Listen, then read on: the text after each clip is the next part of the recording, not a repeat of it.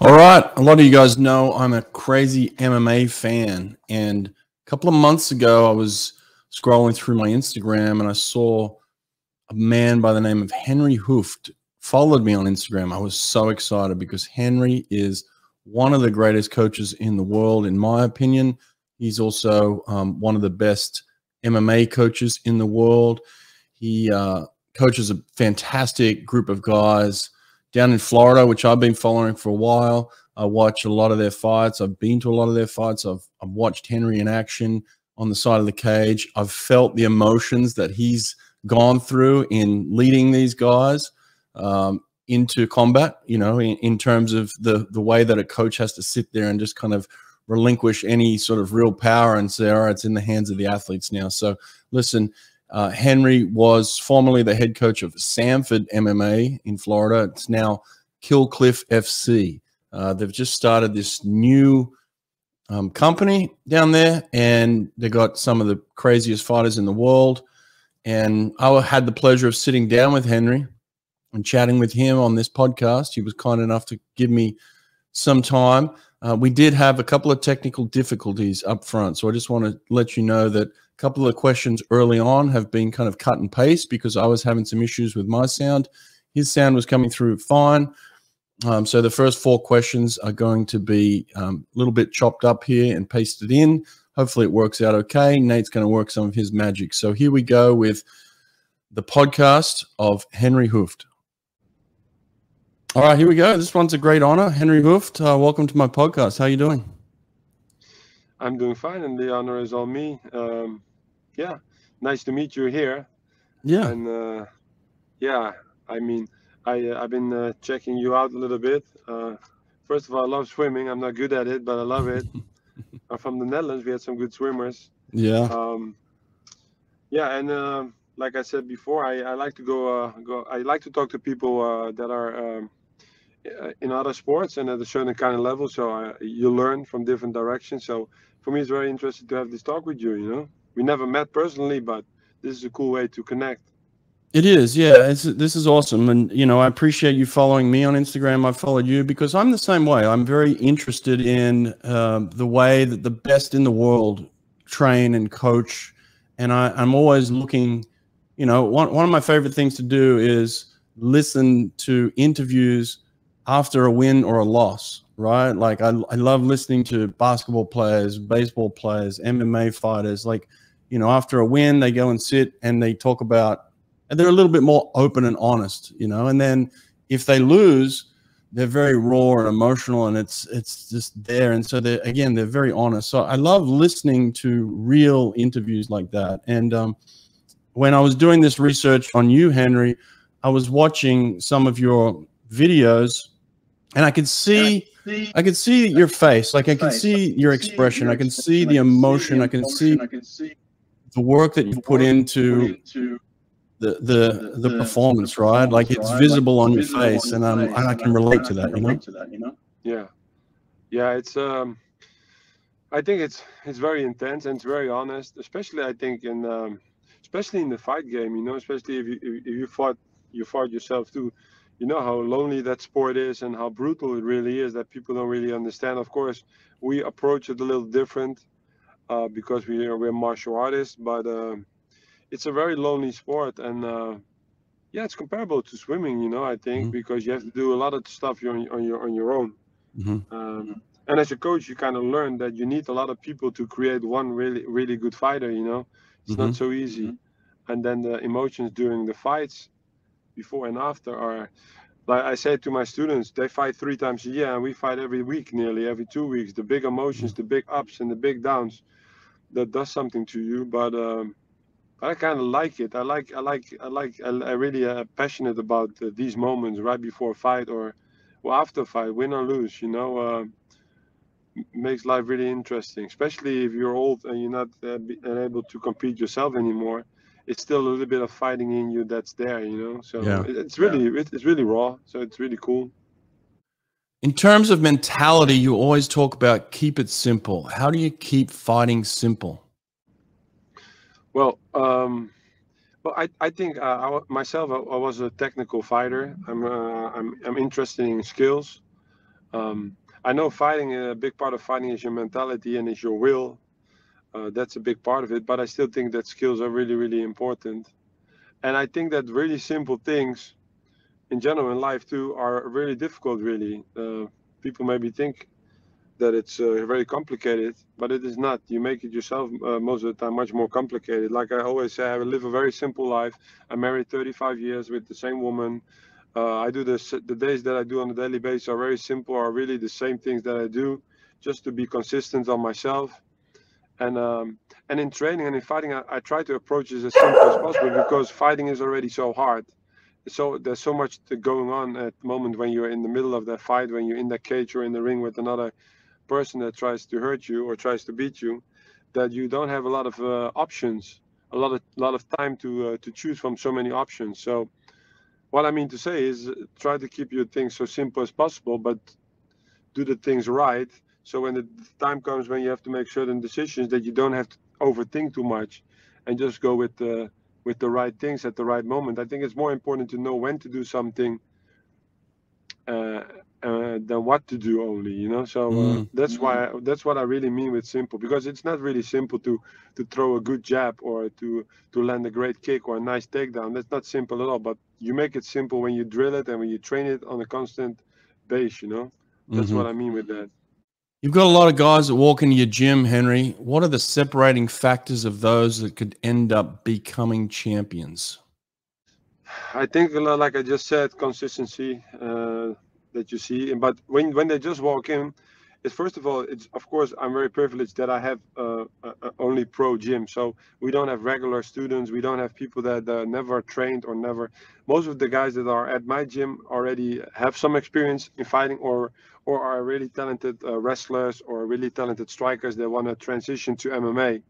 So, but what I see most of the time is, and that's very important for our group of people, that me and my partner Greg Jones, who was one of the best wrestlers in USA history, is my partner. When we look at, we try to create a culture in our gym where people can train and can get their skills at the highest level under the right circumstances. So we not only look for people that have skills, but we also look to people that fit the picture and fit the culture.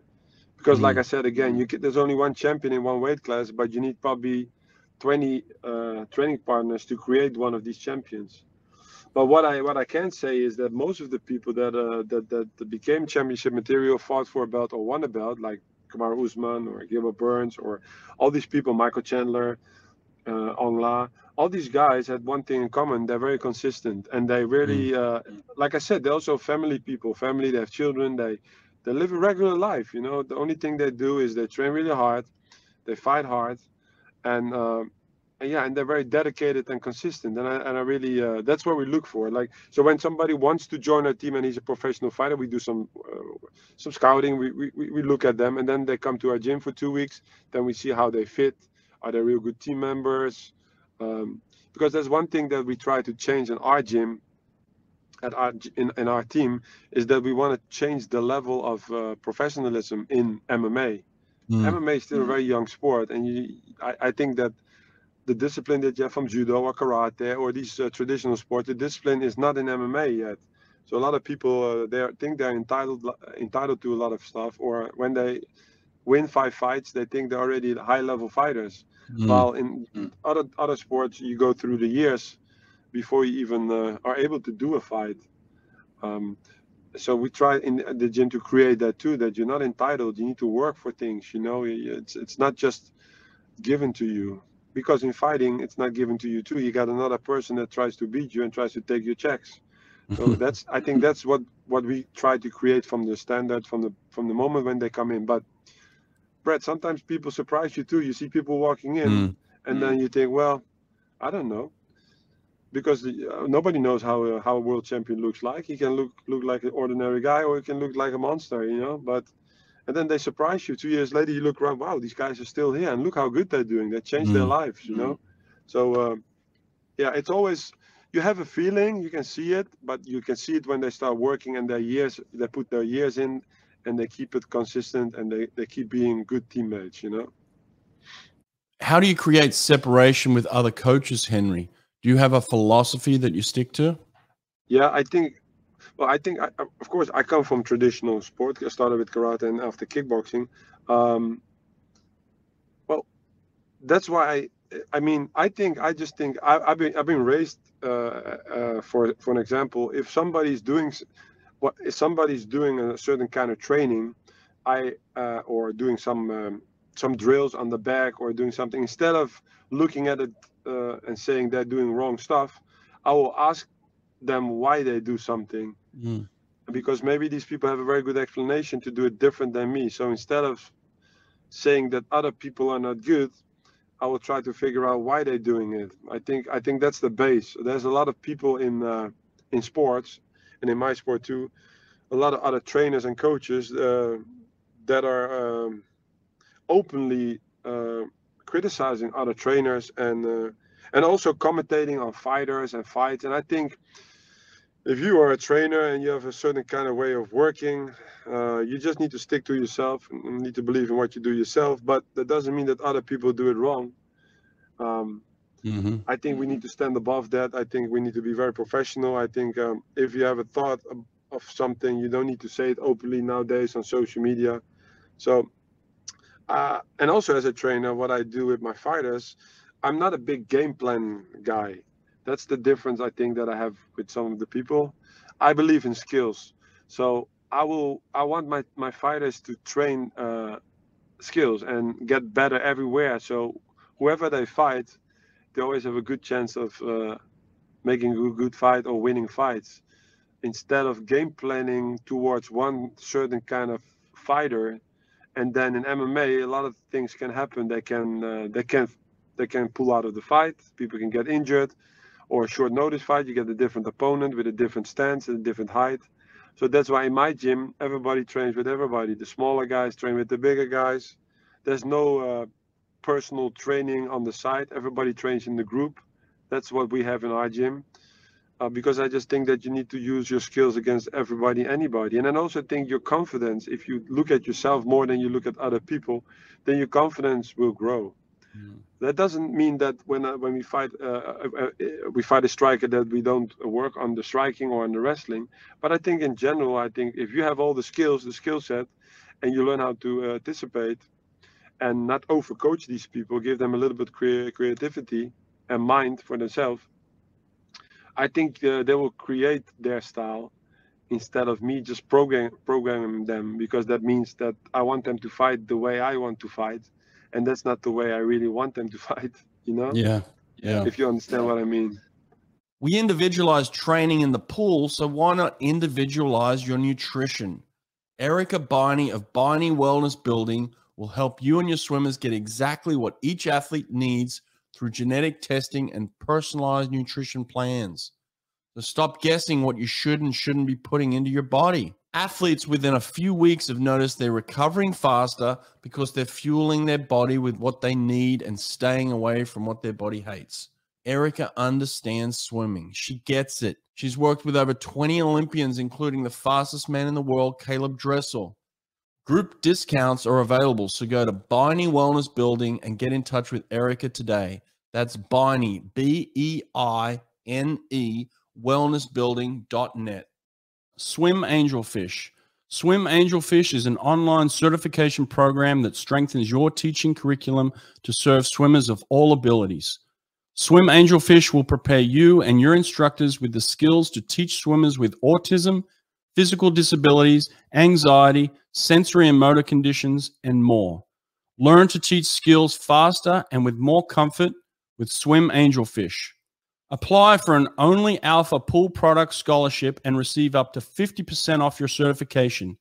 Go to swimangelfish.com today to apply. Tell me about this. How do you control the wins and the losses in terms of emotion, right? Like you obviously don't want to get too high for a win and you don't want to get too low for a loss. And then there's also fights where you're managing many athletes on the same night. So you got the high of somebody winning early, and then the loss comes in, and then you've got to go back to the back room again and try and figure out your motion. So how do you manage that? Yeah, that's a very good question, Brett, and that's something that I try to explain sometimes when we go through certain kind of moments in the gym that for a coach it's really hard. I mean, again, I have a lot of professional fights myself, so I know how it is. It's difficult when you fight on fight night, but the coach also have a lot of things on his mind, a lot of stress too. We don't really feel it as stress, but it's still a lot of pressure, especially if you compete at a high level, like the UFC and Bellator, these shows where everybody's watching you and everybody, especially if they think something of you and you're supposed to be a great guy, a great coach, these eyes are all on you and the fighter. So it's not easy, you know. I think, of course, if you competed yourself, I think it's much easier to handle these emotions. But what you just said was right. You cannot get too high on a win, because the highs and lows in fighting are so big. You also have to understand in fighting, in MMA, they get a check when they show up, and they got a check when they win. So if you lose a fight, that means you got only paid half. So there's a lot of pressure on winning fights, you know. Also, in some organizations, if you lose twice or three times, they will just get rid of you and get another young fighter in there. So there's so much more pressure in MMA, especially in the big organizations, to do it right. So, and these guys get only a couple of times a year the chance. Me as a fighter, as a coach, I just try to, of course, I have a lot of experience now. I just try to keep my emotions to me, like I want my fighters to fight. Not a lot of emotions, just try to stay calm. But it's not easy because all these influences from outside at that moment, they are really big. And another thing, it's not a sport, it's fighting. You know, sometimes you see your fighter losing. He sits there with a broken nose or a big cut on his face with one check in his hand. Yeah, that's hard because they're still your students, you know. It's there's still people that you work with and travel with for so many years. So you want them to do good. So you want to do good for yourself, for the team, because you're a winner. Yeah, you have a winner mentality. But you also want these guys to be safe and make their money. But as a coach, it's very important to keep these emotions with you, because a fighter will see and will feel if you're nervous or if you're worried about the outcome or something. So you're right. With experience, I've been doing this competing since 1985 or something. So I've been doing this for a long time. I learned to handle it, but it's still very difficult sometimes flying back in the plane, sitting next to your fighter and looking at his face while he's half sleeping, because on the way back from the fights, you look at them, you think, shit, we could. The kid has one check.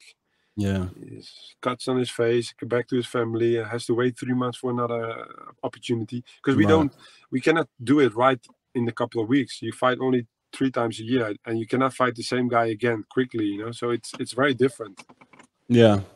You know, swimming is very similar in the sense at the highest level, where, you know, you're going to be judged on your performances. And sometimes when performances are going well, everybody wants to come and train with you because they think you've got some magic sauce or whatever it is. But I imagine, you know, at Sanford MMA in Florida, where you are, you know, there's certainly hype behind your program at certain points.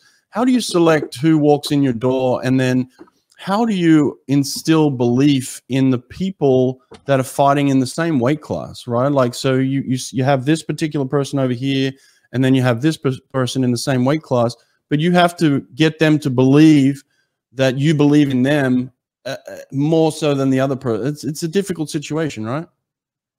Yes, it's very difficult. And of course, I've been in that situation when Gilbert, Brunson, Kamaru, Usman fought each other. Of course, training with both these guys for such a long time. Kamaru for probably 8-9 years, and then Gilbert 7 years.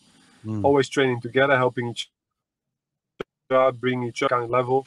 And then at one moment they have to fight each other. And yeah, that was hard. It's very hard because you need to make it a side. You pick a side, they think, but I didn't pick a side. I stayed out of these training camps because I just think, like I just said, I work with these guys. The skills are good. Both of these guys, I gave them the same attention in all these years.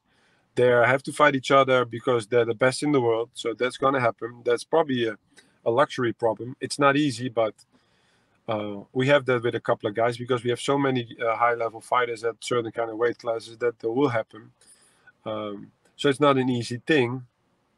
But again, like I said, for them it's just work, and you saw that during the fight, and you saw that after the fight, and after the fight, Kamaru was back training with us in the gym, and also even helping Gilbert out for his fight with Chimaev. But yeah, that's not easy, and it's also not easy to say yes or no to new students that or new fighters that want to join the team, because at one side you cannot have 100 people on the mats. On the other side, you also run a business, so it's important to have enough people so you get enough income to get the business running. Because although we have very good sponsors and partnerships, MMA's gyms still don't make a lot of money. We as a professional team, we're changing that with big sponsors. We just changed our sponsor, our name title from our team at this moment. We changed it from Sanford MMA to Killcliff FC. That was a big thing. So we redoing the gym and everything. But that's another thing to work more to the professional levels. Yeah? So we get more income from sponsors. So it's easier to say yes and no to fighters if you have income from other sides. So you can pick and choose and can make your team the way you want it. And until now, it was very hard to say no to people that make a lot of money. But we still do it. We still see on some kind of people that we think it's not a good fit for us. But do you ever ask the fighters permission? Like, would you go to a guy like Kamaru and say, "Hey, would you mind if this guy enters the gym?" Yes, we call it so-called team captains in our gym. Like you said, Kamaru and Gilbert Burns and Robbie Lawler and Michael Chandler, Michael Johnson. Yeah, we talk about it when we make the decisions as leaders and as owners of the business. We make the decision, but when we have people in certain kind of weight classes of people that we think like that, I don't know about that, we will inform them and ask them, because it's important for the culture that we all sit on one line. At the end of the day, we make the decisions. Well, of course, we want the input from these guys. So we have team captains that talk to the fighters and that also talk to us about certain kind of people being there or not being there. So yeah, that's really that's a really important thing for us to have. The most experienced guys with an open and a good mind helping us out making the right decisions. And till now, we can't complain. Like I said, on a daily basis, I get emails, fighters. Just a Korean kid, a UFC kid came yesterday. Chinese kid is fighting this week. We have the nice thing is we have 33 different nationalities in our gym. 33. Wow. And everybody works with each other and everybody works good with each other. There's no problems in our gym. So yeah, till now we did really well. But like you said, Brett, it's right. You need to find the right people for your group. Yeah. That's really important. Do you ever do anything outside of the gym to kind of instill that togetherness, that team, that family bonding? Like, do you guys do dinners together or anything like that? Yeah, we do sometimes. At our gym we have a very nice lounge. So what we do is sometimes when some of our guys fight bigger fights, we are in there with the whole team and the kids and the wives, and we have food. We have a poker evening. And also the guys with each other, they're very good connected. Families are cool, the children are all cool, so sometimes they hang out, they have a barbecue with other people. We have a big group chat where everybody's on that chat, because again, for us, we kind of run our team as people do in soccer and in the NBA and everything. We have a morning and evening practice, and if you're not in the morning practice, we want to see a text message why you're not there, because we want to have the control. We want to see where you're at, and not just come train whenever it fits you, but come train when the training hours are there. You know, that's your job. I don't believe in training camps. I believe the moment you sign up to be a professional fighter, it's all one training camp really, instead of I only come to the gym 6-8 weeks before my fight, because that means that you really think only about yourself and not about your teammates. So you need to be there all year round. Of course, after your fight, you take a week off or something, or 2 weeks.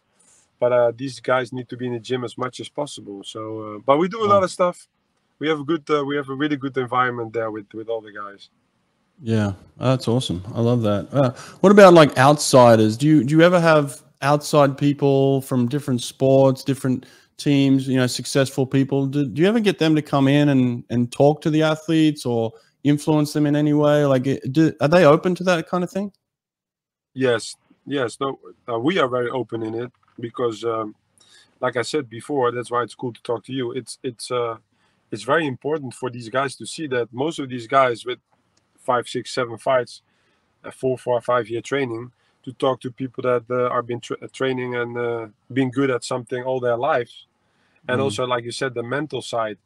That nowadays, back in the day when I was fighting in the 80s and the 90s, we didn't have a mental coach and everything. Our mental coach was our trainer, and we trusted him, and we just fought. It's a little bit changed, and now people all talk about mental coaching. Well, I'm okay with that, but I'd rather have a mental coach that knows something about fighting and knows something about our sport. Right. Because again, fighting is not sports really. It's sports. They're athletes. They train, but it's fighting. Fighting is a totally different thing than anything you can imagine. So it's very difficult to understand that some people say maybe you have to breathe like this, or you have to do this or that, when the person never has been punched in the face, or never been really tired, or never been so nervous or scared of their life. So that's very hard. I've never been punched in the face. No, but it doesn't mean that we cannot learn from you. We can, but you are a high level athlete. It's not that we only want to talk to high level people, but it's a high level gym, and I just think that people that are putting everything in their sport career, just to talk with these people that do the same things that we are doing or trying to create, will make us as trainers better, so we can make the students better. But also the students need to learn and listen what it takes to train and fight at the highest level or compete at the highest level. If it's cycling, if it's swimming, if it's whatever it is, it's very hard. And I think it's very important for especially young people to know that most of the people have a job next to their sports, instead of coming to the gym and asking for sponsorships and thinking that everything is good. Right. Most of the Olympic athletes, in the beginning, they have the normal school or jobs, and then later on they get a little money from the government. That's nothing really for them. So yeah, we are really open to it. We sometimes have people coming over to talk with the guys. We have a couple of people that are good at money managing. That's what they're saying. They come to talk with the guys, because that's another thing that's very important in our sport. They're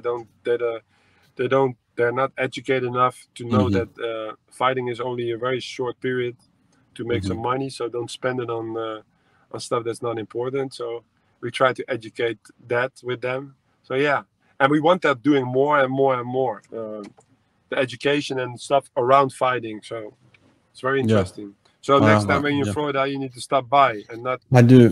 I need to stop by. I was down in Florida on the weekend, and I was swimming with Ryan Lochte and a couple of other very famous swimmers. Anthony Irvin, Olympic champion, and I saw you on Instagram. I saw you were running, out on the street with your fighters on the freeway, and I was like, I'm not going to mess with him today. He's running, so I'm not doing that. But I need to get down there and do that. Nobody likes running in my team too. No one likes running. I'm a swimmer. I don't like running. But listen, to me, body language is very important, right? Like the things that you tell yourself in your head are going to manifest into your body and the language and the way that you walk. I think, for a fighter, walking down into the cage is going to be a huge thing. Walking into the cage, presenting themselves in front of the other fighter, the body language is going to say a lot of things, right? Do you work on that? Yes. I mean, I tell all the fighters all the time that it's so important. If you really look at my videos, that 90% of my fighters are not sitting down between rounds. And that's a reason for it. I believe when you sit on the chair, first of all, I think you need to sit on the chair when you're home watching a movie or just chilling out. I think that chair is, for a 3-round fight, is very overrated. I think you just need to stand up. I think you need to look across the cage and see your opponent sitting down on his chair, and you are standing there and breathing good and listening to your coach for 1 minute. So that's one thing that I really do always. And body language, you're right. I tell them when you get in the cage, make sure that you know where you're at. Look around you, where everybody is, where the judges are, where the coaches are sitting. So feel feel like you're going into a place that you recognize things and everything. And when your opponent walks in, make sure that you make him feel that you're confident and that you're ready to go. You don't need to look angry at somebody else to be confident. You need your presence, your body language, like you said, is very, very important. And then also when the fight starts, make sure that you let people know that you come to fight, not dancing and doing other stuff. You come to fight. So yeah, that's a couple of things that we really do. But not sitting on the chair between the rounds is something that I really, really maybe once in a while somebody sits and I'm like looking at them like, why are they sitting on the chair? But most of the time my fighters all standing up and just breathing and just yeah. But again, it's training too. I don't want people sitting on the floor. I'm really into that. Yeah. Yeah. What about this? How do you know when to say something and when not to say something? When it's time just to let the fighter fight, and when it's time to step in and say, we've got to get something going here, and flick a switch, right? Like that's the art of coaching, isn't it? Yeah. It's also the problem is if you were there alone in the corner, it's maybe even easier. But you're with two other guys and.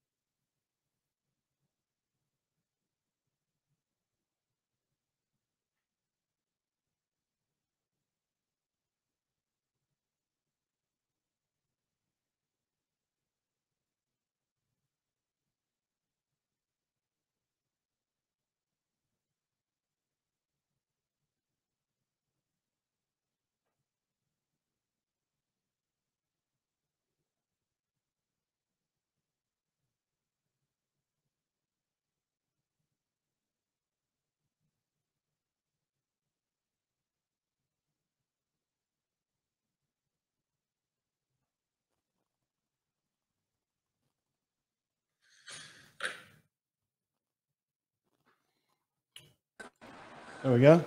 My phone got overheated in the car, so it died on me. Oh shit! That's what happened. I was like, "What happened?" Oh Shit. damn! The phone overheated, so it died on me. So I had to walk back in the house now and. Well, if the phone overheated, you must have been hot. So I apologize for keeping you in that car. I'm sweating like crazy because I couldn't put the air conditioning on.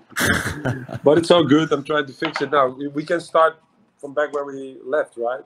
Yeah, the problem is the internet in the house is terrible. I don't know why. Are you on Wi-Fi in the house? Oh, let me see one more time because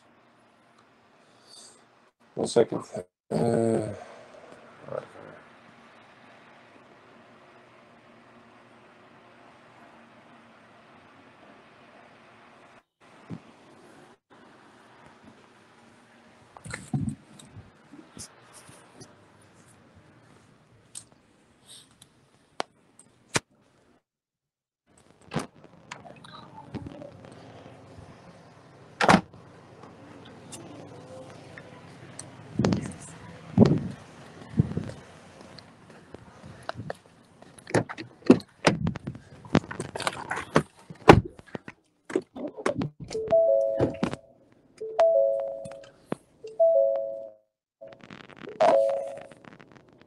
Oh, I made you go back in the car again. Sorry. Yeah, but I'm gonna put the. Maybe if I wait, what? This Put the air conditioner, but no sound.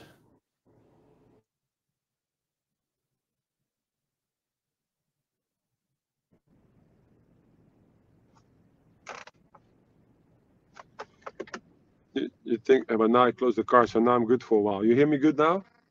Let me see. Yeah, that works. So we have like 15 minutes more before it overheats. Yeah, sorry. What was the question that I asked you that we were answering? I can't remember. The question was that you we were at how difficult. Oh yeah, the body language when people go. The body language, how important that was in fighting and in during the fights. You know. Yeah. Let me ask you this. Let me start with a new question here. So I'm going to say, look, ego for anybody is important, and confidence is important. How do you manage a fighter who needs to make improvements? You need to tell them in a way that doesn't damage their confidence or ego, but you have to get through to them, like, you have to make improvements here. How do you manage that? In the fight or during training? During training. During training. Well, yeah, that's very hard because I mean, they need to trust you enough to really believe what you're trying to tell them. But it's true, especially if fighters getting better at one certain kind of level, it will be a little bit harder, because what happens when fighters get better, more people get surround them, so more people get involved, and they listen to much more people. In the beginning, they're just listening to you and a couple of teammates, and it's very normal. They get famous and they win fights, and so they get influence from outside. So that changed their minds a little bit. Also, when a fighter loses once or twice in MMA, they want to move to another gym or another coach, another trainer, because they think somebody else has the magic. And then later on, they figure out that nothing really changes. The most important thing is you. You need to look in the mirror after a win or a loss. Right. But yeah, sometimes a little bit of an ego, and that's okay. You know, you need to have that as a fighter. But you just need to make sure that they trust you. And also, if you have a background in fighting and you have good results and you have good students, they make it much easier for you to talk to certain kind of people with a big ego. But they always say we don't want people with ego, but you need people with ego, because you need to be egocentric a little bit when you're a fighter. So you need to know the balance. And I think that's all I learned. All of that with experience. You know? Right. Like, hey. Sorry, yeah, my wife go in the car, but she can't because there's no air conditioning here. Oh yeah, so. Sorry. Okay, so yeah, so people with sometimes you have it. I don't call it really drama in the gym, but sometimes you feel that some kind of people think certain kind of way about stuff, but then you let them know, you know, with your words and your manners and your way of teaching and everything, that you think it has to be done a little differently, you know, and sometimes they are right. So then you just follow the path. But at the end of the day, they need guidance, and you need, I think, to be leading fighters, you know. So yeah. Is that the same with promotion? I guess, like they've got to promote themselves in a certain way. All athletes have to promote themselves these days to be noticed and to be seen and to make money and to kind of, you know, get interest from sponsors and things. So like there is a certain amount of promotion that needs to happen. But so how do you control that aspect of it, of like preparing them to be the best fighter they can, but then also having some sort of influence in the way they promote themselves? Yeah. Well, again, I'm also not a big fan of people that talk a lot of trash and all that social media stuff and all that, but they need to sell the tickets, they say, and everything. And I just believe that skills pay bills. If you're a great fighter, of course there's entertainment, but entertainment can also be in skills, you know.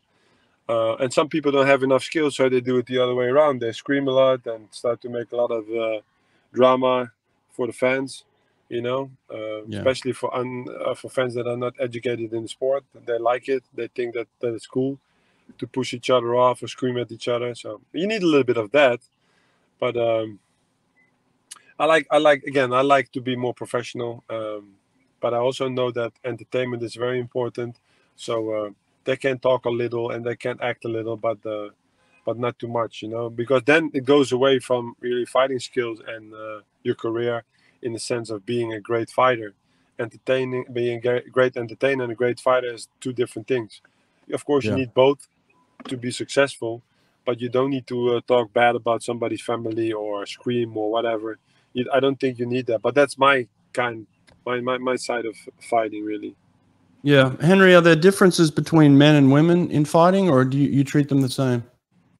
No, there's a big difference, and that's why there's a reason for me not really having girls in my gym. Because and you have to watch out nowadays when you say something like that, because people think you don't like women or something. But both my wife is from Thailand. She's been training when she was young. My daughter has been training when she's young. But in my group, I don't have girls because it takes a different kind of approach to train girls. The same as when you train kids. Not everybody can train kids. You know, you need a lot of patience, and it's different. I still love kids, and I still like that they train. The same with girls. So I don't have girls in my gym. You know, I don't train girls in my gym. Yeah. But there's a big difference, of course, in fighting. If you see it in the fights too. But the good thing for the girls is that they have the platform, they have the fights, they are on pay-per-view like the men, and they get paid. So that's really good for them, you know. But it takes a different approach, you know, girls and guys, a much different approach. Yeah. Well, listen, man, I appreciate this. Thanks for taking the time and really digging in. I want to do more in person. I want to come down and pick your brain and have dinner with you and kind of really dig in. And I want you to do the same to me. I want you to, you know, learn as much as you can from me. I'd be glad to share anytime. So I appreciate your time. You're in boiling hot Florida, so I'm going to get you out of the car. But Henri, it's so hot in my car. Henri, thank you so much. No, okay, really, we need to connect. We need to connect for sure. I want you at my gym. I want you to talk to the group and be there and see what I do, and then you show me. I have a little pool in the back of my house, but I don't think it's big enough for you and me to swim in there. But well, cool. I appreciate that. Thank you very much for everything. Henri, I've never been punched in the face, but I can tell you this: there's a killer inside me. I don't know how to. I haven't unlocked it in terms of the physical fighting, but there's a killer inside me who wants to be the best in the world, and whatever I do, that's my mentality. So I think that translates into what you're doing. So I'd be glad to, honored to help any way I can. All right. Thanks, Henri. See you soon. Take care. Yeah. Bye-bye. Good luck. Destro Swim Towers. Gain strength in the water with a tower of power. Save $150 per double swim tower by using code BRETT, B-R-E-T-T, at checkout. DestroMachines.com. Vasa has been the go-to training tool outside of the pool for over 30 years. Vasa's products are ideal for developing power and proper technique in your swimmer's catch. Add a few Vasa trainers to your pool deck, and it's like adding an extra lane to your swimming pool. Go to vasatrainer.com, use code BRETT at checkout, and get 10% off anything from Vasa.